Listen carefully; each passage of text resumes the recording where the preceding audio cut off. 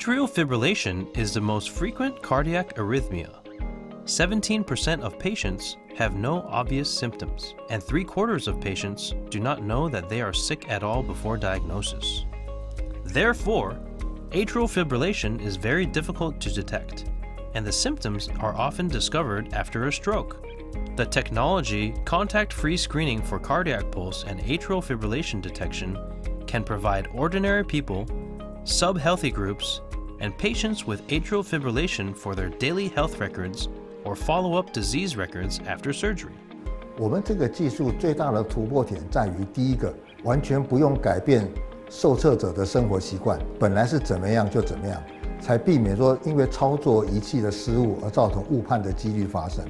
第二个亮点就是说，你也不需要买昂贵的仪器，只要有手机、电视机这个电脑，我们就可以安装我们这套技术上去。那而且呢，因为随时都可以做侦测，而且可以记录在云端上面。也就是说，我们有这样子的病变追踪的时候，医生如果在术后他需要做一些术后的追踪跟观察病况的话，我们随时有资料可以提供给医生，而且我也不用去记得说我放在哪里，因为这个技术会帮我们整理出来，有发生病变的那时间点都会整理出来，所以医生可以从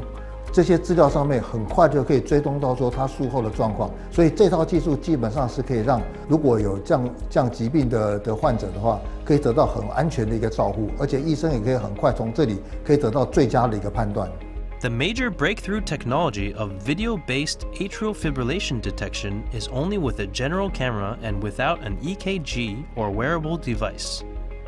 This technology can be integrated into personal devices, such as smartphones, tablets, or PCs. Through a camera on personal devices to capture the face image and then detect whether the atrial fibrillation happened or not. The IRB result in the En Chu Kong Hospital revealed that the proposed new technology is not only more convenient to use, but has high detection accuracy that matches the existing solutions in diagnosing atrial fibrillation.